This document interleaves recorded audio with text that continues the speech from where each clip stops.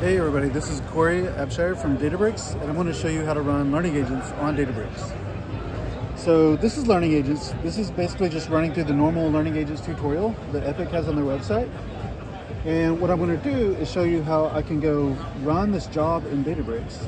It's going to take that learning agent program and running it on a Databricks cluster, and then retrieve all that experience and train it on Databricks, and then pull the model back into my local game instance so I can monitor it. So I'm just going to kick off this training job here, and then we're going to jump into Databricks, and we can see this job starting. It should start in just a second here. So yeah, whenever I triggered that job, I used technology called Databricks Asset Bundles, which lets you basically use infrastructure as code to define all your Databricks workflows and jobs. Makes it really easy to integrate with Visual Studio Code, so you can just like easily come in here and say, okay, I want to kick off this workflow, and then it starts it on the Databricks cluster. So now we can see it's running here. And basically, to run learning agents on Databricks, we took advantage of this great new integration that we have with Ray. So basically, you can run a Ray cluster on top of a Databricks cluster.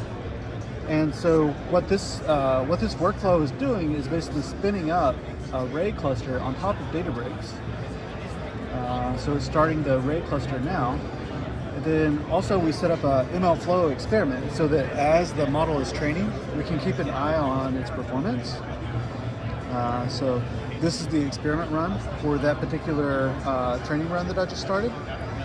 And then I have a loop that's basically pulling down the weights every couple of seconds. So this is just running that loop. So just run it again here.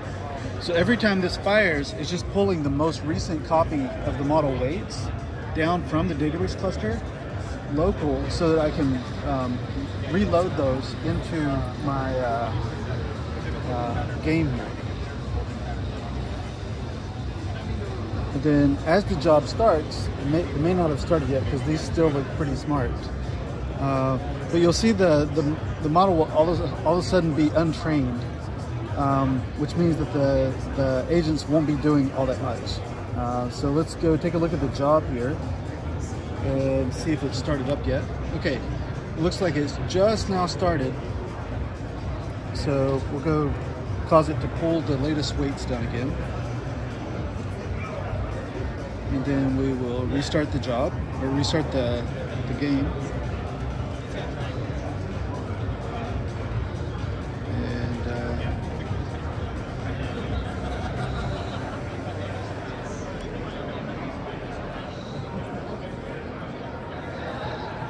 So I'm just waiting for the cars to start driving off the track, which hopefully will happen in a second. These are still looking pretty smart, so let's make sure it's reloading the models. Okay, there we go. So yeah, this is what it looks like when you have an untrained model, which if you've ever walked through the learning agents tutorial, then this will look pretty familiar because it takes it a while for the agents to actually train if you just run through the tutorial. So this is what the agents look like when they don't have any intelligence yet. But like if you run through the learning agents tutorial, you can get a model up and running in like 2 hours, which is great. You know, you have 32 cars driving around the track. That's generating a pretty fair amount of experience. But then it takes it like 30 seconds to 45 seconds to generate enough experience to do another iteration of the training run. And then your computer will pause while it's actually doing the training run, which takes another 10 seconds. And you need to do like, 100 or so at least iterations before the cars actually start showing intelligence. When we're running it on Databricks, we're actually running it on a cluster. So instead of just having one game instance, we've literally got 20 game instances. So if we go take a look at the Ray cluster here, which you can still get to your Ray cluster dashboard from within Databricks, you can see we've actually got 20 instances of Unreal running across 5 Databricks cluster nodes. So each node in the Databricks cluster has 8 CPU cores, and we use 2 cores per game instance. So 4 game instances per node times 5 nodes that I've got in this cluster means I've got 20 game instances. All of these are running optimized copies of this game on the cluster to pull experience. So I can pull twice as much experience as I was getting on my game in 3 seconds. So I went from 30 seconds per 30 to 45 seconds per game iteration to only 3 seconds to pull the same amount of experience or more. And now that it's gotten through a couple of training iterations, you can see I've got it continually updating the weights from the cluster. If I go rerun the game, you'll see it get smarter. So I'll just reload, refresh the models. You can see now the cars are starting to go around the track, but they're still kind of, they should still be like driving off the track a little bit.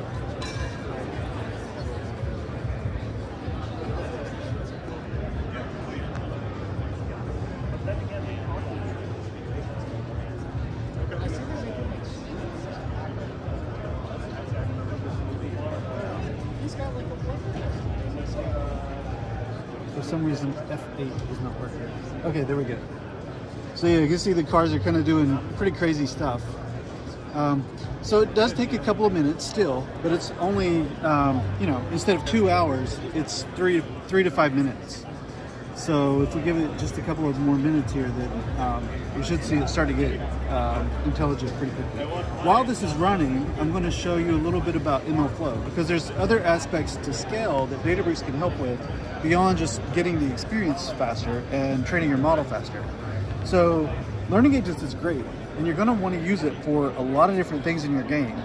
But the thing is, like, whenever you start to scale up the number of models that you're training and the number of people that you have working on this thing, things can get really confusing. So that's where MLflow can really help. The same technology that, you know, thousands of companies use for training all kinds of ML models, not just reinforcement learning models, but like recommender systems, analytics related models. All that same technology can be brought to bear here. So you can get into MLflow by going to experiments. And you can see I've got hundreds of experiments that I can track across this. All of this learning agents runs that I've been doing is just in this one experiment. So I can go tag this experiment with like whatever metadata that I want to put with it. I can have a nice description that other teammates can find.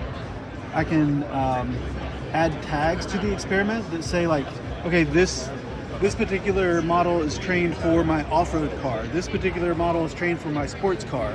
Or like if I'm training for NPCs, I can tag with the specific NPC that's trained for. I can also keep track of like all the hyperparameters that I ran with. So, you know, learning agents makes it easier to get up and running with this, but doing reinforcement learning is still hard. Like, you're still gonna have to do experimentation with like what reward model works best. What set of hyperparameters do I want to use with my model? All that sort of stuff, you still have to keep track of like your experiments. And that's where MLflow can keep track of like all the hyperparameters and other configuration that you did with your learning agents run. We can capture all that as a set of parameters and the resulting metrics that you got from the run. And you can track those across runs so that I can say like, of the last 10 experiments that I did, which ones gave me the best set of resulting metrics. So the one that I'm running right now, you'll see this is like by steps, so I can change this to being by seconds. Here. So I'll go for wall clock. And, oh, I should do relative. So this is how many seconds it took to achieve these different sets of returns. And you can see like the average return gets up to a pretty optimal state within like 200 seconds. So that's a little over 3 minutes. So we've been running for a couple of minutes now. We can go back into the game and refresh our models. And now you can see it's actually got pretty decent performance.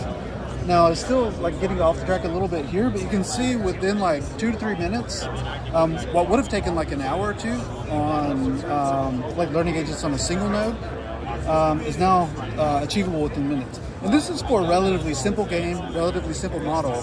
If you think about like what it looks like to train like a full-fledged game on something like this, then you're going to need like a lot more powerful compute in order to generate enough experience quickly enough to get a reasonable level of intelligence into your NPCs or whatever else you're going to use this model for. So that's where Databricks can really help you achieve like a higher level of complexity in your model. Way more sophisticated games that you can apply it to, and way more sophisticated observation and action spaces. You can also use use that integration between the algorithm that's controlling learning agents within the Databricks platform to do things like, if you want each game instance to be running like a different course, say you're training like a racing simulator, you could potentially have each of those game instances running a different course to generate your experience. Or you could do cool things like, having it work through a progression, like with curriculum learning. So you start off with like all the game instances running like a simpler type of course, and then progressively get to more and more complex courses. Likewise, if you're training like an agent for a shooter, then you could have like each instance working on like a different map or starting with a different initial state, and keep track of exactly what curriculum you ran your game through in MLflow. So that way you can, whenever you do get a really good model, you know exactly what you used to achieve those results. So yeah, that's basically it. I'll do one final refresh here on the game and see the final performance. That's being triggered by the fact that like the local machine is trying to write. Yeah, and so like you can see, these cards are behaving pretty much optimally now. And let's take a look at the workflow. Gotcha.